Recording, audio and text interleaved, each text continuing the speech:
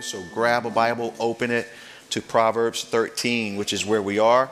And any particular time we gather together, we are traveling through a book of the Bible, chapter by chapter and verse by verse. And it's been a blessing to us. And we need to get a t-shirt, I was telling first service, that says, "I survived Proverbs 13." Because it's been rough. Remember last week we were together in verse 10, really checked us on our pride. Remember verse 10, it says, "By pride comes nothing but strife, but with the well of eyes is wisdom." You can go back and listen to that online, but that is so true that we learned that we all have pride, and if we think we don't have pride, we know we have pride then. And that pride causes so many issues. It prevents us from having good fellowship one with another. It even prevents us from being good witnesses of Jesus Christ to the lost. It gets in the way of so many things. It divides, and it causes so many problems. And it does that in almost every relationship. And when we learn to humble ourselves before the Lord and check our pride, it's so beneficial to us. And so we've been dealing with a lot of these things as we've been going through this particular chapter. But today, good news, we actually finished the chapter in first service. Ain't that amazing? We finished the whole chapter. So we picked it up in verse 13. We got down to verse 12 last week, verse 13 through 25. Let's read it, and then we'll dive into it, and we'll make our way through. Verse 13 says, "He who despises the word will be destroyed, but he who fears the commandment will be rewarded. The law of the wise is a fountain of life, to turn one from the snares of death. Good understanding gains favor, but the way of the unfaithful is hard. Every prudent man acts with knowledge, but a fool lays open his folly. The wicked messenger falls into trouble, but a faithful ambassador brings health. Poverty and shame will come to him who disdains correction, but he who regards a rebuke will be honored. A desire accomplished is sweet to the soul, but it is an abomination to fools to depart from evil. He who walks with the wise man will be wise, but the companion of fools will be destroyed. Evil pursues sinners, but the righteous good shall be repaid. But to the righteous good shall be repaid." Verse 22, "A good man leaves an inheritance to his children's children." And we covered this one a few weeks ago, but we'll touch on it again today. "But the wealth of the sinner is stored up for the righteous. Much food is in the fallow ground of the poor, and for lack of justice there is waste." That's an interesting verse. We'll get into it. Verse 24, another verse we covered previously, says, "He who spares his rod hates his son, but he who loves him disciplines him promptly. The righteous eats to the satisfying of his soul, but the stomach of the wicked shall be in want." And so, Father, we thank you today, Lord God, for your word. We pray, Lord, that you would speak to us in a way that only you can, Lord God, that you would remove the things that hinder, whether it be the cares of this life or the distractions of this room or the work and meddling of the enemy. Lord, I pray that you would move all of that out of the way, that you would take this hour as your hour, Lord, that we may hear from you, that you would be able to speak to us, Lord, that we would be able to feast upon your word and grow from it. Lord, we love you and we thank you. In Jesus' name, amen, amen. And so if you're just joining us in this study, of course, Solomon, the writer, obviously the Holy Spirit is the author, but Solomon is being used, the human agent being used to write this. His intent is to write down instruction for his son, his children, in fact. And Solomon, being the wisest man in the world, is writing these proverbs based not only on what he's observed and seen in life, but also according to the wisdom that God has given him. And as he's going through this particular section that we're in, what we're seeing is these very short little proverbs, mostly contrast with one thing and another, often the wicked with the righteous and stuff like that. And so these little contrasts are teaching us lessons. And as we go through them, some of them are very simple and we move kind of through them swiftly. Others we may camp out at for a moment and glean. And so that's where we have been. And starting in verse 13, again, he who despises the word will be destroyed, but he who fears the commandment will be rewarded. And that right off the surface seems to make sense. Anytime the word is being mentioned, or even wisdom and knowledge, all of it here in the book of Proverbs is ultimately referring to, remember the purpose of the book, us receiving knowledge, wisdom, understanding from the word of God that we may apply it in our lives, right? We understand that. And so here he who despises the word will be destroyed. The word despises here in the Hebrew, it means to hold it in contempt, or to hold it as an insignificant thing. Now, we would off the bat be able to say, well, amen, we know that non-believers maybe hold the word as something that is insignificant and maybe even in contempt. And that's true. And we would say, well, that's something that's normally something we would see being displayed within the halls of Congress. We've come to recognize that within the United States, for instance, or maybe at the UN, or maybe a Muslim country or something, despising the word of God or holding the Bible that we have as insignificant. But the reality is, and I'll get into it more, that this is now something that's impacting what we would think of as even the Christian church. As there's a move within the Christian church to push the word of God aside and to hold it in contempt and even insignificant, because the word of God is standing its ground when many so-called pastors and even believers are beginning to move in their theology in the wrong direction.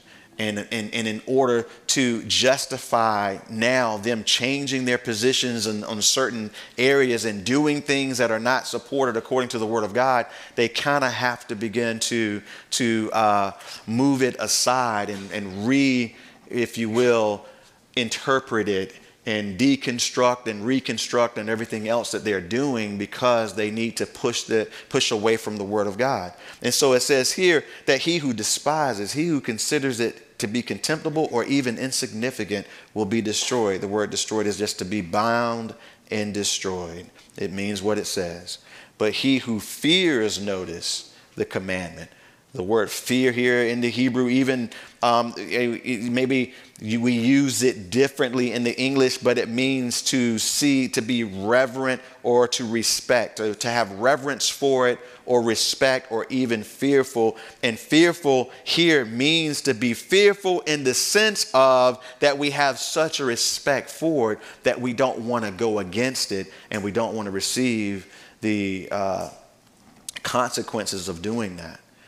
And so that's what it's getting at here. So he who despises or sees the word of God as being an insignificant thing will be destroyed. But the one who has a reverence and a respect for God's word will be rewarded. And even the word rewarded there, if you look it up in your Hebrew, or if you use a Strong's Concordance so you can see the Hebrew or the Greek in the New Testament, it means, which I didn't expect, it means to be in a covenant of peace, or to be complete or sound. And I love that. In other words, he who has a reverence or a reverential fear of God's word will find themselves in a covenant of peace, and they will be complete and sound. I love that, because the Bible says in the New Testament, in Romans, it says that now that we have placed our faith in Jesus Christ, that we now have peace with God. And that's significant, because prior to being born again, we didn't have peace with God. In fact, we were enemies with God, according to the scripture. But now that we're saved, we have peace with God. That's good news. Amen. So me and God are at peace with each other.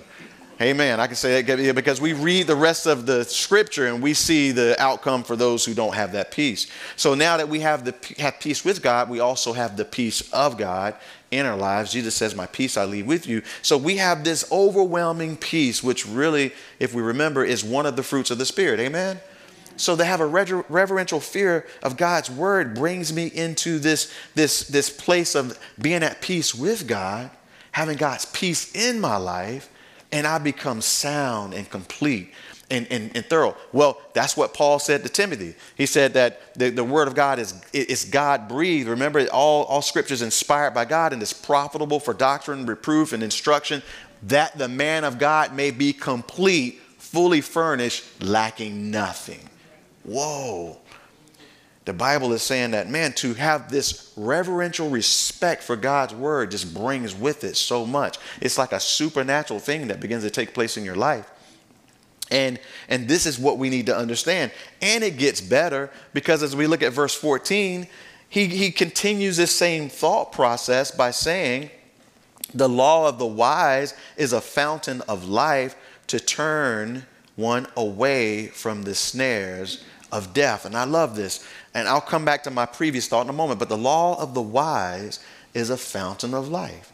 What on earth is he getting at here? Listen, the law of the wise, the law, of course, applying the word of God. The law of the wise, it's the wisest law because, listen, the wise person has received the law and adopted the law, or has received the word of God and has adopted the word of God as his or her own in his or her way of life. And so now the law of God is literally has become the wise person's law as well, because they have made it a complete part of his or her life. You know, people always like to tell you about how they live their life. And sometimes you hear this phrase, or at least I've heard this phrase. People like to tell me a lot of times, well, I'm the type of person who, and then after that, they want to tell you all about what their standard of life is and how they live their life, their principles and what they think, which amounts to nothing unless it's according to the word of God. But the wise person has adopted God's word as their way of life. It has become a fountain of life to them. To those who have adopted it as theirs, as well as those who hear them speak. It's a fountain of life, meaning it's like a fountain of spring that never stops flowing. It always is flowing with fresh water, which prevents stagnation, prevents disease and bacteria from developing. When I'm talking about the natural streams that can be harmful, and it continues to provide nourishment. In other words, the word of God has become a fountain of life in and of itself. Psalm 36, verse 7 through 9 says it this way. It says, how precious is your loving kindness, O God. Therefore, the children of men put their trust under the shadow of your wings. They are abundantly satisfied with the fullness of your house, and you give them drink from the river of your pleasure. And it says, for with you is a fountain of life. In your light, we see light. With you is a fountain of life. I love this. Jesus said this in the Gospels. It was at the last Passover that Jesus attended. And it was in John chapter 7. It's on the screen, verse 37 through 38. On the last day, that the great day of the feast, Jesus stood and he cried out, saying, if anyone thirsts, let him come to me and drink. He who believes in me, as the scripture has said, out of his heart will flow rivers of living water. I love that. Referring to the presence of the Holy Spirit that comes into the life of the believer when we become born again. Jesus says in another place, he says in John chapter 6, verse 63, it is the Spirit who gives life. The flesh profits nothing. The words that I speak, Jesus is the living words. Jesus says the words that I speak to you are spirit and they are life. Isn't that beautiful? So wait a minute. We become born again. God pours his spirit into our hearts. The Bible says he's poured the spirit of his son into our hearts, crying, Abba, Abba, Father. It's the Spirit, Jesus says, who will lead you into all truth. He will take of what is mine and give to you. And so those who have been born again, who love the word, have this constant, both from the Holy Spirit himself and the flow of God's word through us, have this source of life with us at all times. Isn't that amazing?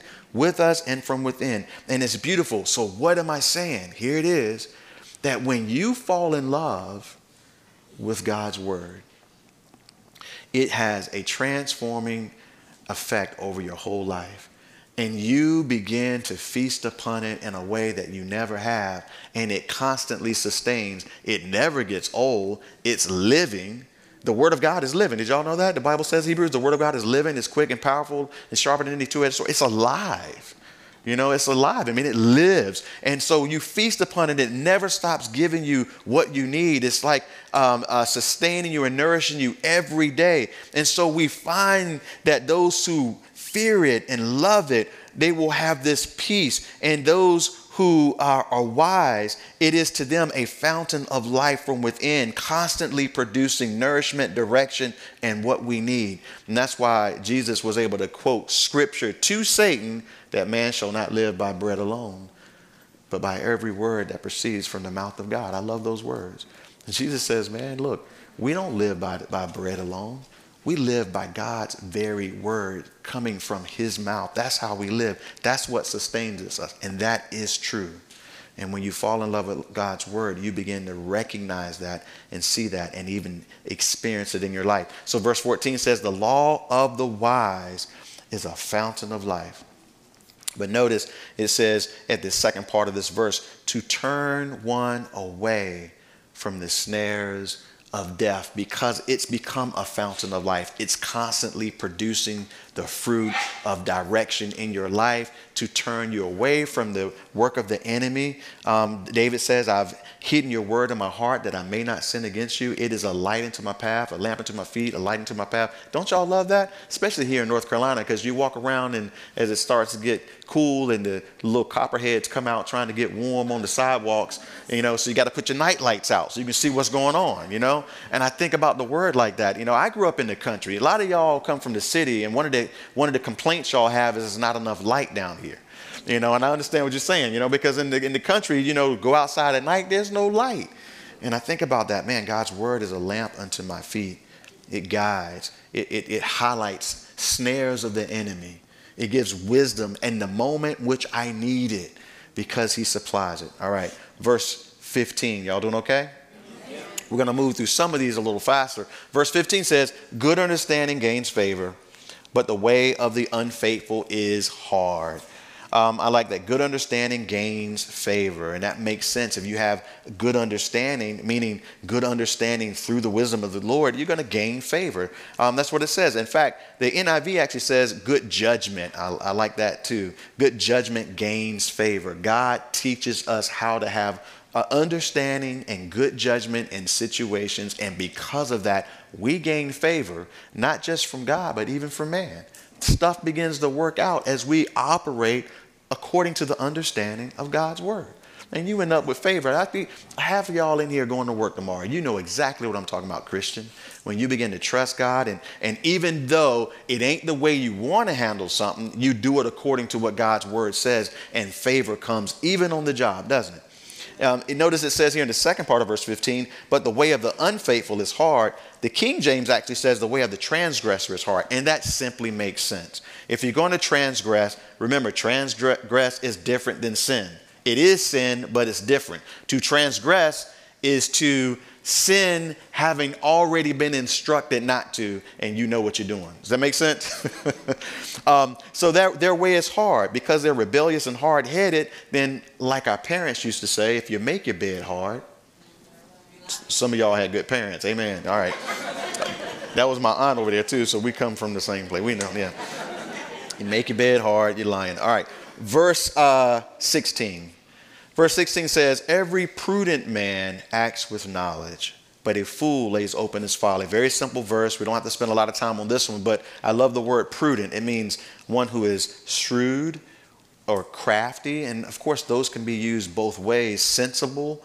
But what it really implies is for the prudent man, he acts with knowledge in the sense that he is going to be very shrewd in how he conducts business and makes decisions. He's going to do it with some kind of knowledge and wisdom so that he can be productive and effective. And that is, Christian, what we have been called to do. Some people think the walk of faith is just taking a bunch of chances and just, blindfolded. Yeah, faith does require us to walk by faith, not by sight. There are times when we have to do that. Amen, right? But generally speaking, like every decision is not a big faith decision. But generally, most of your decisions, God is going to give you, if you allow him, wisdom to make it. If any man lacks wisdom, let him ask of God, who gives liberally or freely. And that's the way he likes to operate. Hey, you need wisdom? Then you need to step aside and talk to me about it. We need to have some prayer. You need to have conversation with God and seek him, because he's giving wisdom out. It ain't hard to find. God ain't hiding it from us. You know what I'm saying? It's like, it's freedom. Like, hey, how did you succeed in that stuff, man? God is giving out wisdom around the corner. You better go get some. It's like, where'd you get? Anyway, yeah, go spend time with him. He's speaking wisdom, and he's giving it to us so that we can make good decisions, because we've been called to use our intellect as believers and apply the word of God, and especially in the dark times that we're currently living in. And Christians are learning to do this more and more and more. But he says here, but the fool lays open his folly. In other words, because he doesn't act with the wisdom of God, he doesn't make decisions according to the wisdom of God, his folly is laid wide open for all to see. I like how Bridges says it. He says, lacking this prudence, a fool exposes his folly. He pours out his wrath, his vanity. He exposes his thoughtlessness and exercises no judgment. And so the believer has been called to operate according to the wisdom that is given to us by the word of God. We are his children. We should act like we've been taught some stuff, Like the other thing the older folks used to tell us when they would send us places is, you better act like, where you from. In other words, you better act like we've taught you something when you go out. Okay. That was 16, verse 17. Verse 17 is a beautiful verse. I want to camp out for a moment there. Notice it says, a wicked messenger falls into trouble, but a faithful ambassador brings health. It's interesting because on the surface, it would seem that the messenger and the ambassador have pretty much the same role. Solomon, in his wisdom, chose to use two different Hebrew words, though, one for the messenger and one for the ambassador, which makes sense because in the English, we would think about it as a messenger, being less than an ambassador. In other words, any old wicked man can deliver a message. All he has to do is repeat what the master told him. It's simple to do. Just repeat it. He didn't have to have any skill to do that. Whereas the ambassador, on the other hand, has the authority to speak on behalf of his or her master. The ambassador has an understanding of the heart and the motives and the agenda of his or her master, and therefore has the ability and the authority to advocate and negotiate on behalf of the master. And so we see it differently. And I think the Holy Spirit is trying to get us to kind of grasp the heart of what's going on here, because a lot of times the messenger, if we have the messenger mentality, I'll call it, we hear people say sometimes, well, hey, I'm just the messenger. And you may have said it before, which means that you're separating yourself from any responsibility of the thing. Hey, I'm just the messenger. Don't shoot the messenger. It ain't my responsibility. It's on the master. I'm just telling you what was said. And we do that. In fact, I did that recently, very recently, and the Holy Spirit convicted me. He says, you're not a messenger, you're an ambassador. I did it this way. There are some people in our congregation that don't like Proverbs 13, verse 24, where it says, he who spares the rod hates his son, but he who loves him disciplines him promptly. So they don't like that, and they came to talk to me about it. And I had the nerve to say, well, hey, I'm just the messenger. And the Lord was like, no, you're not. You're an ambassador. Whoa, what do you mean? Well, remember that. New Testament saints, we know this. 2 Corinthians 5:20 says, now then, we are ambassadors for Christ. As though God were pleading through us, we implore you on Christ's behalf, be reconciled to God. Paul said to the Ephesians chapter 6, verse 20, he says, for which I am an ambassador in chains, that in it I may speak boldly as I ought to speak.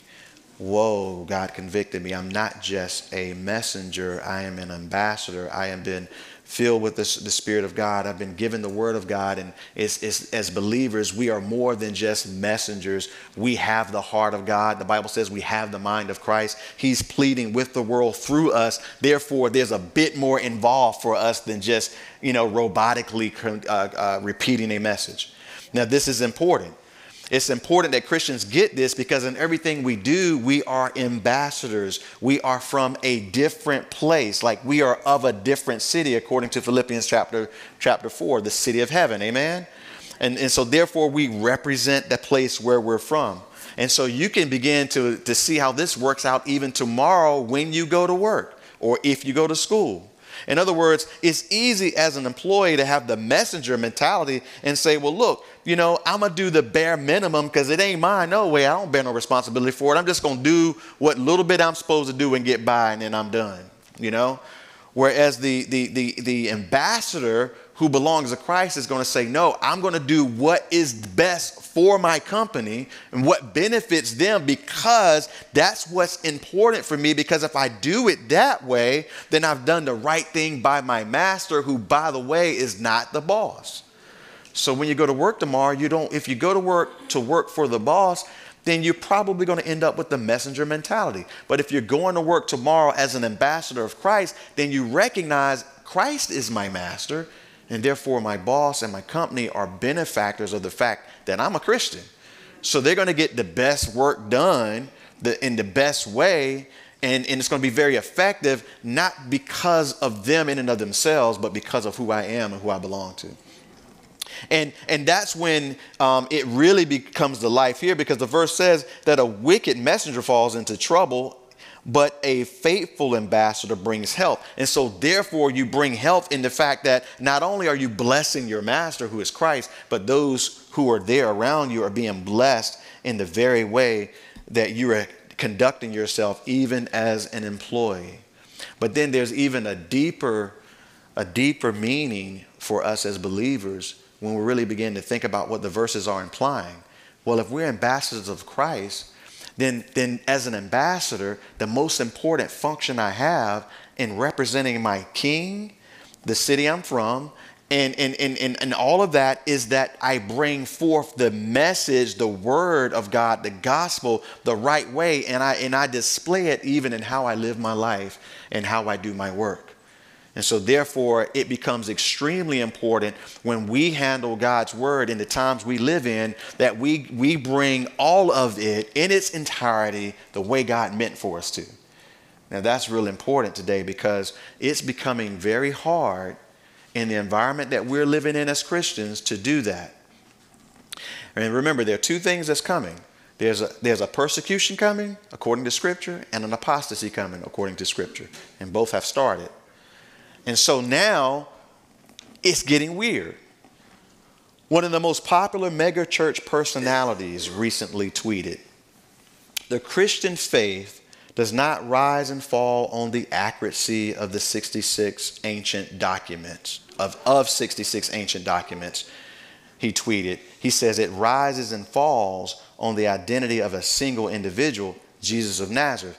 Now that almost sounds spiritual at the end, but it's very wrong. And I'll tell you who it is. It's Andy Stanley, who says a lot of wrong things. But another thing Andy said, he said this. He says, if I can find it here in my quote. Yeah, he announced that Christians need to unhitch the Old Testament from their understanding of faith.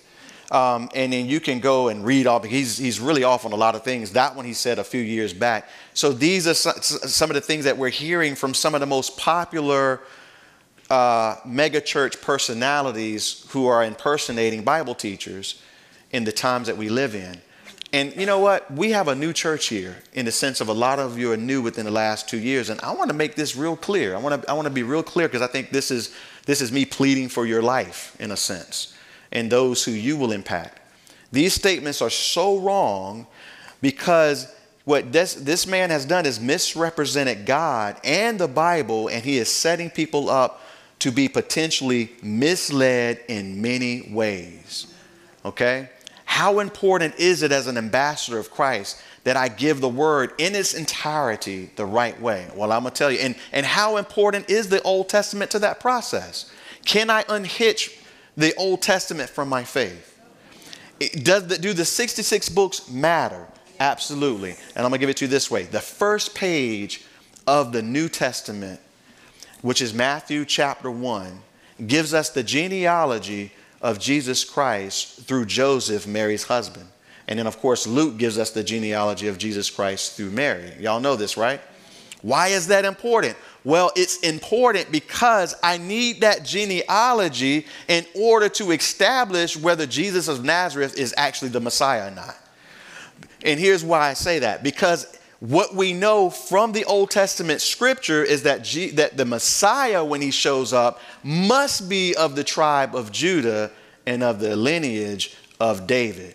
So therefore, if Jesus of Nazareth had came and he had said that he was of the tribe of Reuben or Issachar, and then he did miracles, he wouldn't qualify to be the Messiah even though he had done those miracles. You understand what I'm saying? Because there is one coming who's going to do miracles, but he is the lawless one, the man of sin, according to Paul in 2 Thessalonians. Are you following me?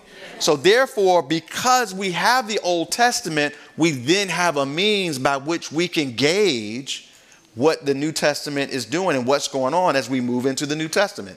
You see, it's important that we know these things and we understand these things. In fact, let me give it to you from Jesus' own words. Y'all bear with me for a moment. Jesus said, is that okay? Okay, Jesus said in John chapter 5, verse 39, he said this, you search the scripture, talking to the Pharisees. You search the scriptures, for in them you think you have eternal life. And these are they which testify of me. Well, what scriptures is Jesus talking about? Well, he's talking about the Old Testament scriptures because the New Testament hadn't been written during this time. Okay, you understand that? Makes perfect sense. So Jesus is saying, hey, the Old Testament scriptures are those which testify of me. In Luke's gospel, chapter 24, Jesus says it this way, or the account goes this way on the road to Emmaus.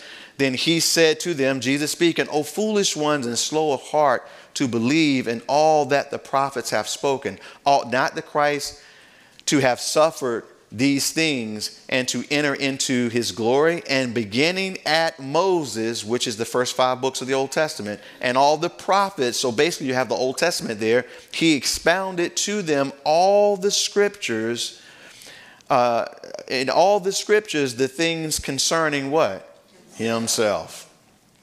And then later on in that same chapter, verse 32, the 2 guys that were on the road with him speaking, it says, and they said to one another, did not our hearts burn within us while he talked with us on the road, and while he, notice, opened the scriptures to us. So Jesus opened the Old Testament scriptures to these guys and used those scriptures to reveal to them that Messiah would come but have to suffer. Hebrews 10:7, speaking of Jesus, it says, then I said, behold, I have come in the volume of the book. It is written of me to do your will. Of course, we understand that. And Jesus quotes the Old Testament throughout. So therefore, we need the Old Testament as well as the New Testament, don't we? Now, what am I saying to you? Because the times we live in are getting very weird. And I'm saying to you, listen, that we absolutely must be grounded in God's word, that we are not led astray. Because God's word is a measuring stick by which we can measure and gauge everything that we are hearing, whether it is so or not. Pastor David taught when I was out a few weeks back in the book of Acts, where he talked about the Bereans. Anybody remember that?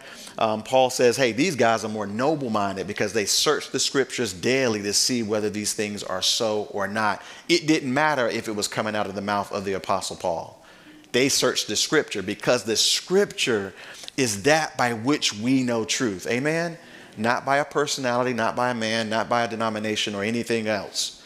In fact, Paul says even if an angel show up from heaven and he preaches a gospel that is different than that which we've already received, then let him be anathema. It is so important that we are grounded in scripture. Extremely important. And so I love this. And so then he says here back in verse 17, a wicked messenger falls into trouble, but a faithful ambassador brings health. A faithful ambassador is going to be careful to make sure that that which has been given has been communicated the right way with the right heart and even with the tone so that we can have what we need, because otherwise we can fall into trouble. And this is why Paul wrote over in Ephesians that we don't need to be like those who are tossed to and fro by every wind of doctrine that blow through, but that we would be grounded and mature and grow up. Does that make sense? And so this is very important that we understand this. And I wanted to point that out because we live in times where there's a lot of crazy things that are coming forth, but we need to be grounded in God's word, because it doesn't matter what we see. And more so it matters what has been given to us already. God says heaven and earth will pass away, but not one jot or tittle from the word will by any means pass away or go unfulfilled. And we can judge everything we see according to the word of God. Verse 18 says, poverty and shame will come to him who disdains correction, but he who regards a rebuke will be honored. And I love this verse because it speaks of just the heart that we should have as people, especially within a body of believers, because Christians have not been called to be isolated or be separated from one another, but to be a part of the body. We're one body, but many members. And so what that means is that, we are going to receive instruction and even correction from one another, doesn't it? And we should have a heart to do so that we can be able to grow. And so it says here, poverty and shame will come to him who disdains correction. A man who doesn't want to hear anything from anybody else, or someone who can't learn anything new because they're unwilling to hear from somebody else. But he who regards the rebuke will be honored. I love that because the Bible says that faithful are the wounds of a friend, doesn't it? Y'all heard that? And that iron sharpens iron. And so in a lot of ways, what happens is as we fellowship one with another, we're able to pour into one another and we learn from one another and we grow in that way. It's something that God has designed. I want to cover some ground. Verse 19, I'm going to move a little bit. A desire accomplished is sweet to the soul, but it is an abomination to fools to depart from evil. Very simple. We know that. You got your projects and things that you're working towards. And when those things are accomplished, they are a blessing. It is sweet to the soul that something's been accomplished. But somehow Solomon put these two this contrast together based upon his observation. So a desire accomplished is sweet to the soul, but it is an abomination to fools to depart from evil. They can't move away from that which is evil. And because they can't do it, maybe the implication is they don't accomplish the desires of their heart. It doesn't work out for them because they can't hear the rebuke. They can't receive the instruction. They can't move away. That could be the implication there. Verse 20. Verse 20 is a beautiful verse. He who walks with wise men will be wise, but the companion of fools will be destroyed. We know that. The New Testament equivalent is in 1 Corinthians 15:33, where it says, do not be deceived. Evil company corrupts good habits. And so therefore, what it seems to be implying for the body of believers is that who you spend your time in fellowship with will actually have an influence on you. Now, we find that out pretty early on in our walk as believers, because most of us, when we get saved, we end up, the Holy Spirit begins to disrupt our lives and changes our friend group a little bit. Anybody experience that but me?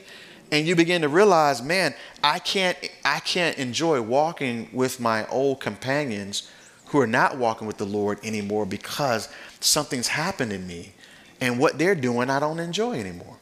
And it becomes this separation like oil and water that begins to happen. Either you're going to get so radically saved that you end up impacting them and they get saved too, or God is going to somehow separate you from them because he can't grow you when you're still attached to non-believers who are still living a life of sin. You follow me? Now, he may send you back as a messenger, but you can't find your fellowship there. You can't grow there. And so the verse is wonderful. He who walks with wise men will be wise. The influence will rub off. And that's amazing. And it speaks of something. You should select those who you fellowship with or who you spend time with wisely, because you're going to learn from one another. And this is just something that we've all experienced. We know to be truth. It says the companions of fools will be destroyed. because the fools are heading to destruction. And if you're hanging out with them, that's where you're going to. That's the destination. It's very simple. That makes perfect sense, doesn't it? All right, verse 21. We're going to wrap up the chapter. We got to move swiftly.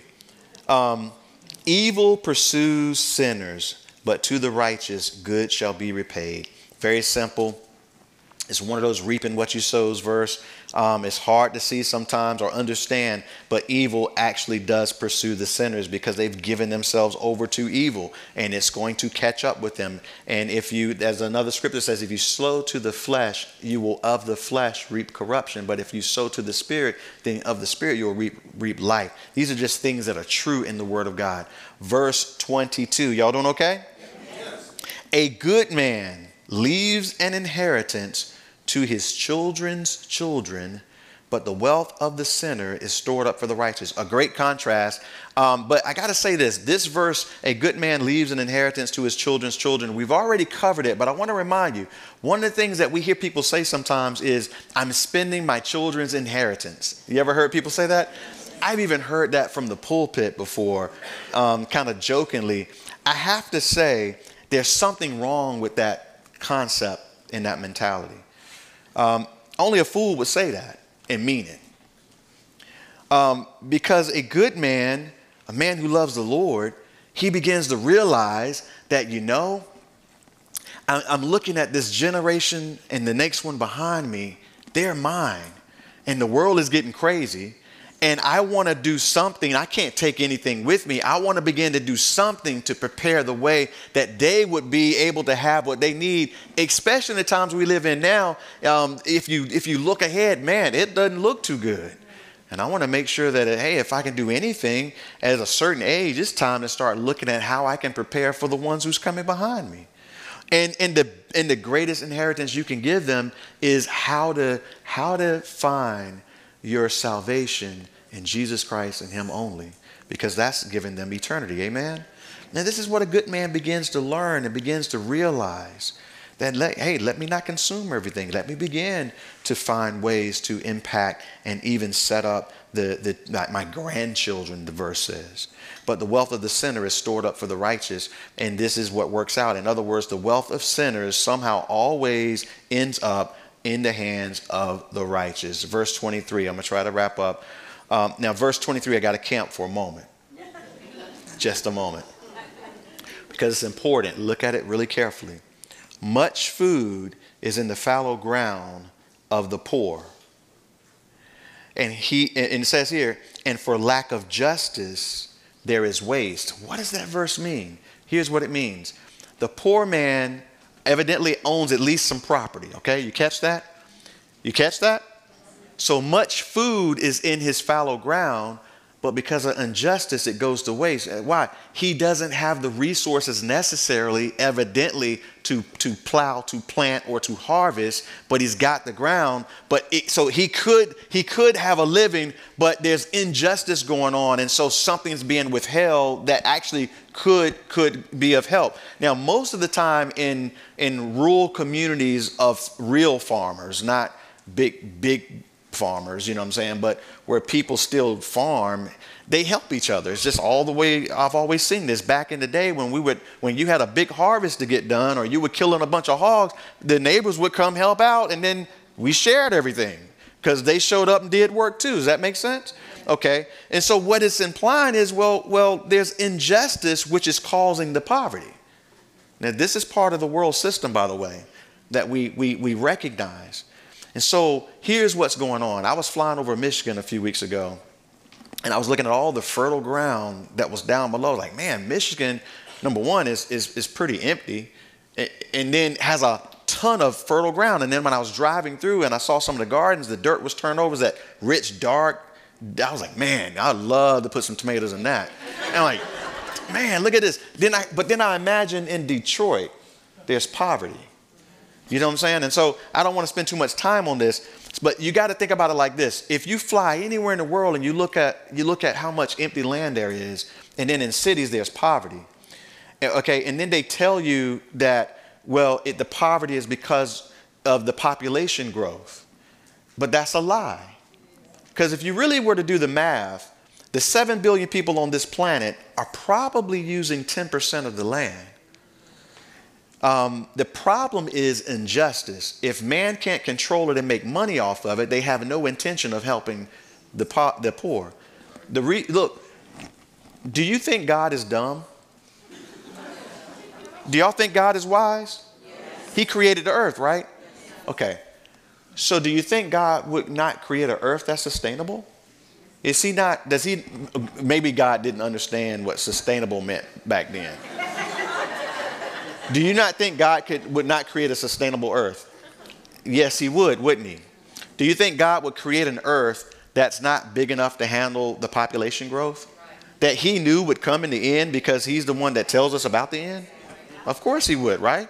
So God would plan for all of those things. Therefore, God created a sustainable earth that's big enough to house all of the population that could ever grow on it, and all the resources are already here.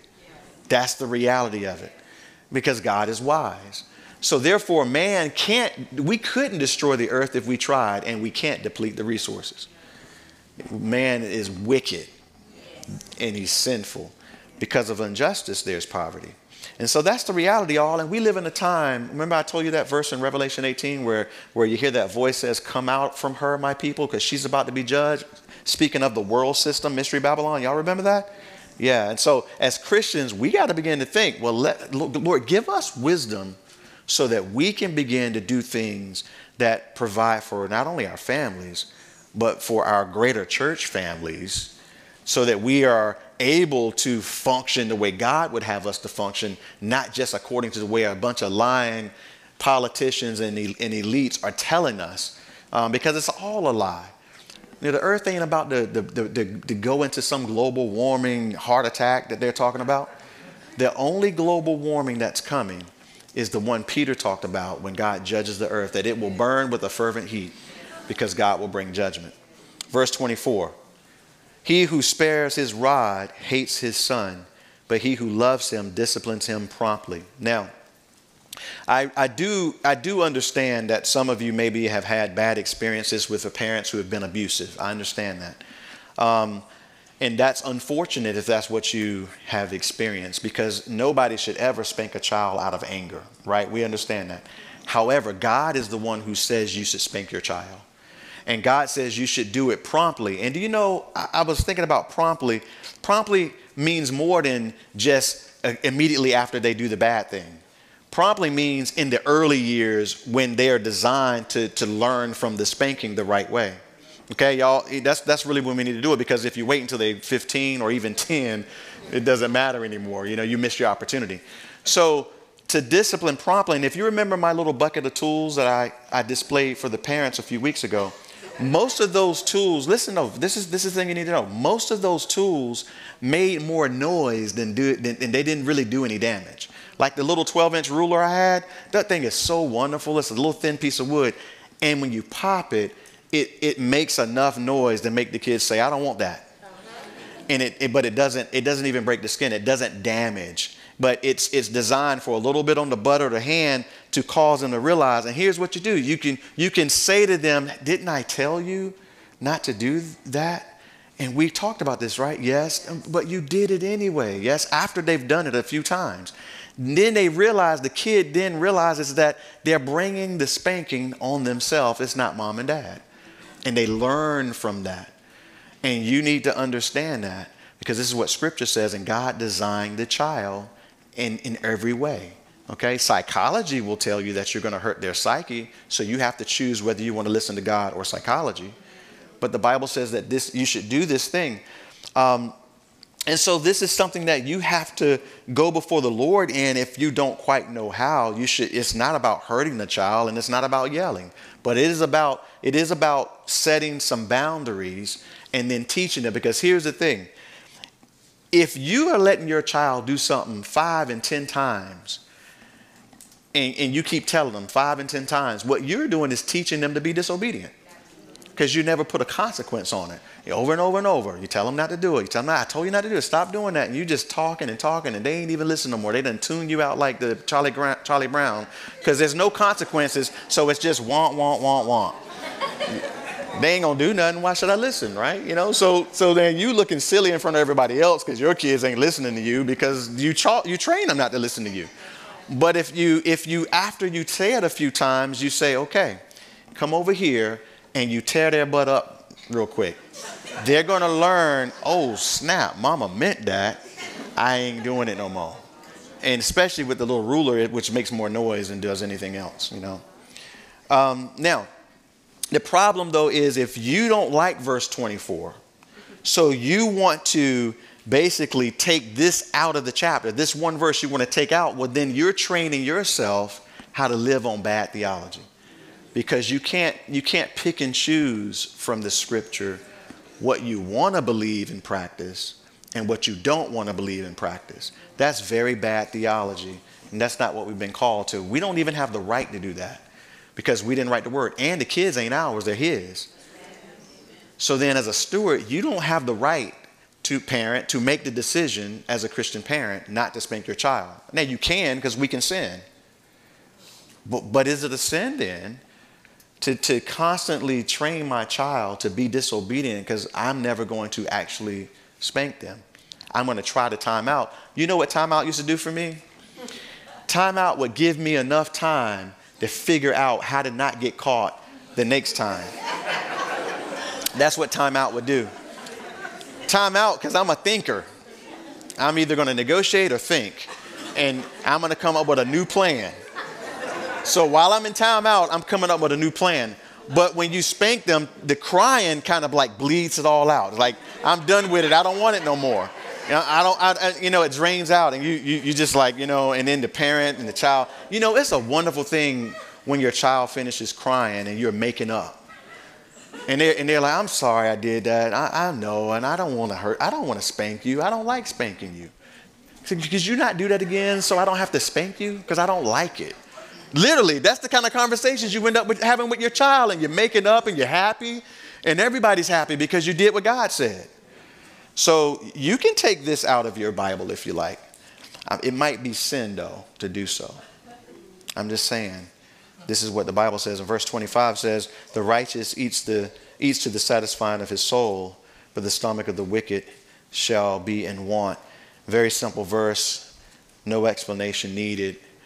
God's word is complete in the way we've received it. So we're way over time. Let's pray. Thank you for being here this morning. Father, we do thank you, Lord, for allowing us to feast on your word, Lord God. Be with us as we prepare to leave this place. Lord, I pray that you would protect that which is sown, that you would sort it out the way you would have it to fall in our hearts. I pray for each family, each married couple here, and each single person here this morning, that you would go before us this week and give us all that we need, Lord, all of the wisdom and discernment, that you would use our lives in a very, very powerful way, Lord, to reach those who don't know you. We love you. We thank you this morning, Lord, in Jesus' name. Amen. Let's stand and let's sing.